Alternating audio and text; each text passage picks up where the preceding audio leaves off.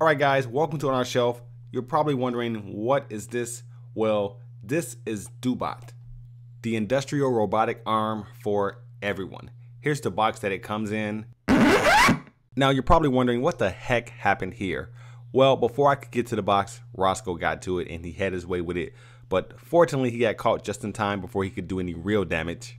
Not to mention the items inside are packed extremely well. So yeah, thanks a lot, Roscoe. But back to the subject at hand, let me get my knife and let's get this thing out of the box. So we'll place a couple cuts on top, open these flaps, and start unpacking. First up, shipping list, tips literature, Dobot user manual, which I'm definitely going to need to read. Now for the good stuff, the stuff that we're actually going to need to make this robotic arm actually function. So right here we have some sort of controller module.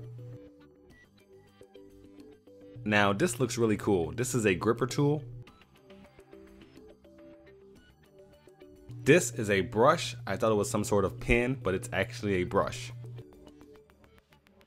Branding stickers.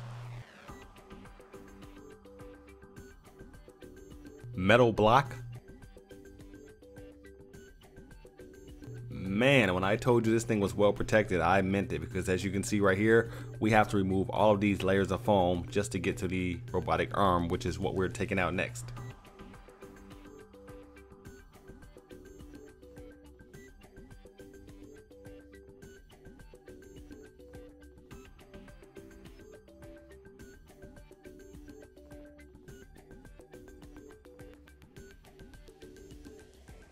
Now that the robotic arm is out, we still have a few more things to take out.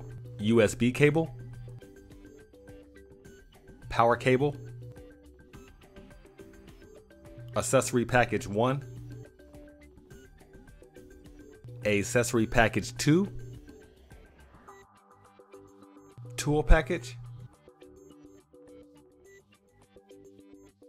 power adapter. Now I know this connects to the power cord, and that's about the only thing I know right now. And that's really it. That's all that's inside of the box. Now this is the part where I normally say check back soon for a full review, soon meaning next week. And there will be a video next week, but this one may take a little bit of a longer learning curve for me to quite figure out how to work it. Now Dobot is supposed to be easy to use. They supposedly have a versatile control method so that anyone can manipulate the robot. So over the next few weeks, I'm gonna put that to the test and come back with a full review. So guys, let me know what you think in the comments below. On the box, it is advertised as unlimited possibilities. So if you have any ideas, please send those to me. And if you enjoyed this unboxing, please hit that like button. If you're not subscribed already, please do so. Check back soon for a full review. Take care. I'll see you guys in our next video. And thanks for watching. And don't forget to share.